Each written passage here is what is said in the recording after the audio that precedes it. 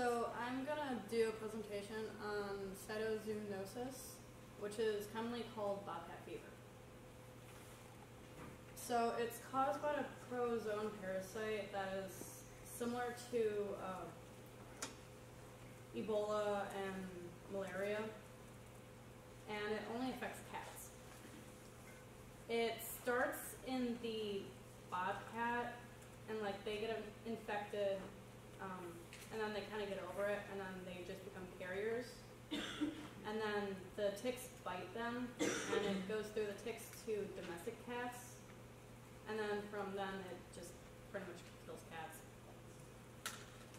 It was first reported in 1976, and it was pretty much just in the Missouri area, I believe. It said about like 80% of bobcats were like shown to carry it.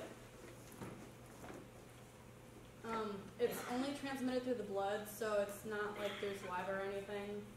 So it's pretty much just through ticks.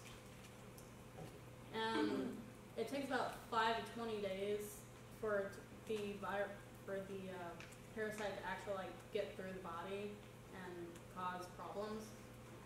And after the fever actually spikes, the cats usually die within about 2 or 3 days. And it's a really high death rate just because there's no vaccine for it. And this is a blood smear of a cat's blood. These little purple dots in here are the parasite. So are you saying that's the red blood cells? Yeah, that's the red blood cells. Of the cat, and some of them are infected by the parasite, some aren't. Is it always just 1-to-1, or is there, as that screen would tell you? I mean... It's probably just random. Okay. Like, yeah, this is just a regular blood cell, and this is the one with the parasite. Because that would be a great histology test, because if you said, what's the purple thing, some people might say the nucleus. Right? It looks like a nucleus, but you know that no mammalian red blood cells have a nucleus when they're in the circulation. Yes. And if it's like too early in like the life cycle of the parasite, you might not be able to see that at first. So this is a map of like about where the infected bobcats are, and thus infected domestic cats. So there's some bobcats only up here, but like no like reported domestic cats, and the same in here. It's pretty much all in the southeastern part of the states. So some symptoms are like they can't eat, they're tired all the time, they have high fever, they'll get jaundice and anemia, their lymph nodes will enlarge and their gums will get pale from losing blood because the blood gets infected, and then they just kind of like destroy the cells. They'll become more vocal because they're very uncomfortable. And their spleens and livers will enlarge because of all the blood that is being destroyed. So since there's no vaccine, it's best to keep cats indoors or use tick preventatives like collars or stuff like that. And also, since dogs can carry the ticks, it's best to check the dogs and prevent ticks on them too, so that they don't give the cats the ticks.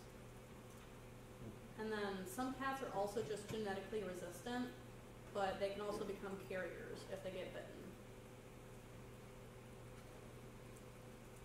So there is some treatment for it, but it's really, really expensive. There's a 10-day regime that is pretty much just like an anti-malarial and like antibiotics and stuff like that. And apparently they really do not like the anti-malarial because it's just like they can gross to them or something. Now that's orally, I'm assuming? Yeah, it's orally. And if they have like really bad anemia from the blood loss, they might need blood transfusions. And the 10-day regime is about $600, give or take.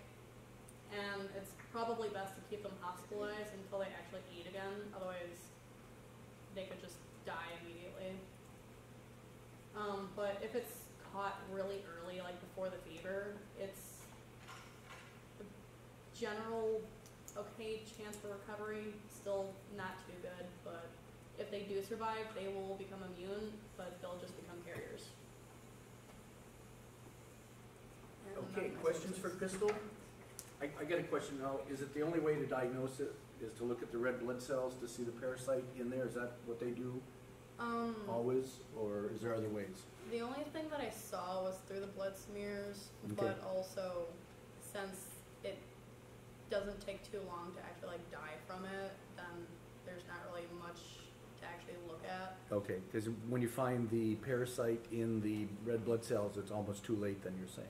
Pretty much. And I bet you when you do a smear, if you count it up, it'd be interesting to like count up 100 red blood cells and see how many have the parasite in it. You know, because I'm sure it multiplies over time, and maybe you'll see a few in the field, and then later on, you know, maybe everybody's got it.